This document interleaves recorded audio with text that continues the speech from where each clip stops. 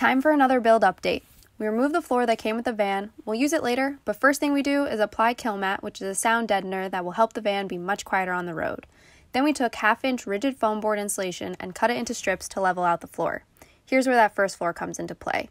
We'll use it as a template to build a frame that our subfloor will sit on. Flooring doesn't always come with a van, but it's super helpful when it does.